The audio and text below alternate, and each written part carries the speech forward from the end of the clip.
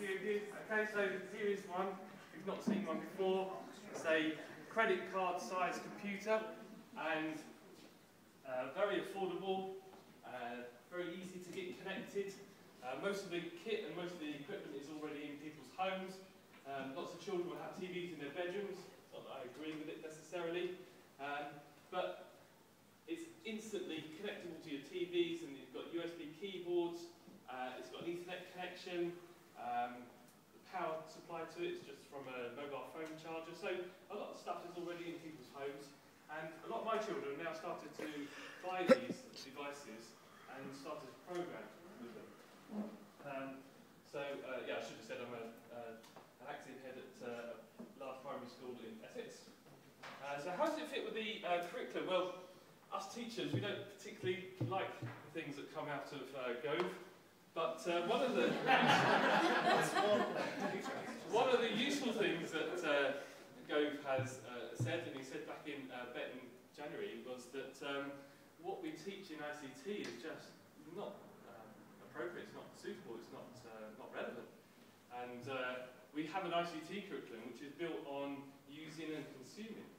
And I really believe that children should be making and developing and understanding about how computer systems work. So one of the best things we've done actually is to, you've got to try this. You've got to set up a computer in the back of your classroom, switch it all on, get the screen on, and get the children to come up and use it.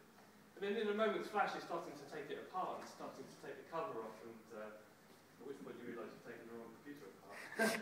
But and it's really about getting children to understand how and what the components are, and then you can make a comparison to how the Raspberry Pi operates. And what's nice about this one is it's in a transparent case that you can look at the insides.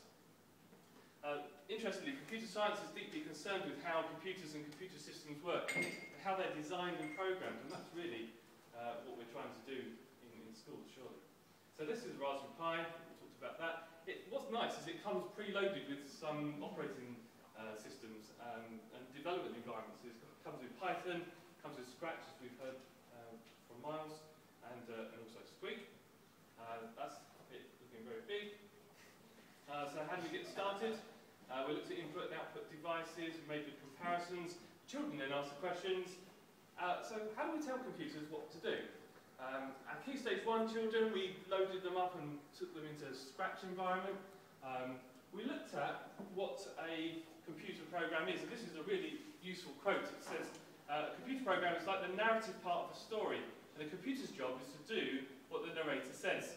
Computers have no intelligence, and so follow the narrator's instructions blindly. And that's a really useful concept to hold on to, because then we started to develop a program as telling a story. So for our Year 1 children, they were telling a story of how a spacecraft moves through space. And many of you here, not everybody here, but lots of people remember this as logo, you know, and we taught logo back in the day, and those concepts are still very relevant today.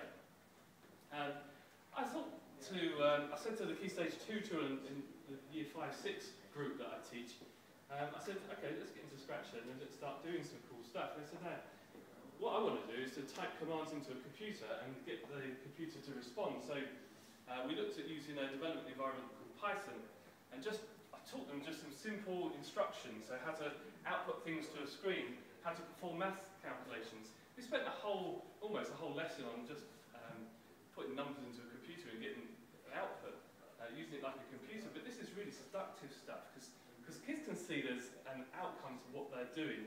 They see that they're in control of something that they're doing, and they're getting a response. We then started setting variables, and they loved setting variables, you know, multiplying bananas and apples together, and they could have done that to their heart's content.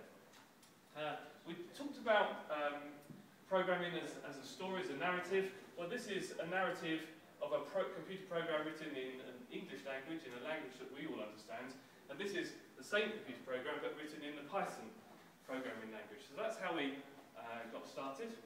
And we've had some brilliant programs created. Here's Liam, and here's Raspberry Pi. Rather crudely, we just connected it to a projector, and here's his program that he's demonstrating to me on the wall of the small hall.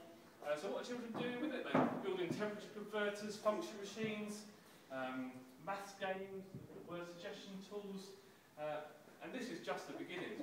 We've only been doing this project for the last 5 weeks, and it's deeply empowering, deeply engaging. So that's where we are. Here are the key skills, just out of interest. Lots and lots of key skills from developing a using program. One thing I will say is you must go and get this document here. It's Computer Science and Curriculum for Schools. It is fantastic. It outlines the curriculum